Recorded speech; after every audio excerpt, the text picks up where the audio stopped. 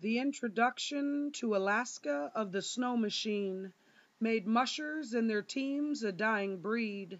So in the depth of winter's freeze in '73, a race froze the importance of the sled dog in Alaska's history. Miners, mushers, serum, and mail all make famous the Iditarod Trail. Winding over the winter of Alaska's west coast, this trail has been host to the most extreme mushers and their teams, making Alaska the mushing mecca of the earth, giving birth to the last great race, a race finished with frozen face. Racing day into night, mushing beneath the northern lights, trying to outrun their own frostbite, the lamp on their head illuminating not just their way but why. A musher and these dogs have been bred, one to be led, the other this trail to tread. This old trade route was made for going all out, be it the icy winds of a coastal storm or the silent cold of the ice fog. Mushers are surrounded by only dark forms of trees, mountains, and their lead dogs. If the sled had wheels, they'd be rollin'. Instead, they're just kickin' and polin'. Their runners slicing the ice, compacting the snow, trying to avoid the overflow. Not wheels, but their words steer these dog sleds over the last frontier.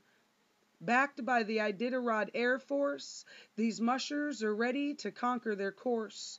From the ceremonial start in Anchorage to Yentna Station, the Iditarod race is shaking the nation. Into Rainy Pass and on to McGrath, sleds and their teams are mushing fast.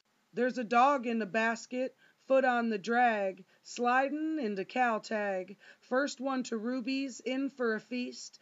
Then it's a race to Unalakleet. Conquering the cold for that sack of gold, a treasure earned, not bought or sold. Daylight they burn, watching every turn. Who wants the red lantern? The race becomes a test. Who scores the best? On to White Mountain for an 8-hour rest. Slippin' and slidin', wild and free. The trail and their team is all they see. The chill of the trail becomes home until that safety checkpoint. Then it's a heated race to Nome. 1,100 miles on a dog sled, the trail can get to your head, placing a musher in a trance. You can't just win this race by chance. Just ask Lance or Playmaker Baker, a true trail breaker. No matter the weather, they see the people huddled together, holding their signs at the finish line, like in '25 when the serum arrived, standing behind their freezing breath, waiting for just a glimpse of Hugh Neff, filling the frozen finish with their cheers. Cold-covered mittens melt while wiping away more warm tears from their ice-laced faces. No matter what their place is, it is the completion of the race above all races, the Iditarod, a true American dream and proof a snow machine could never replace a dog team.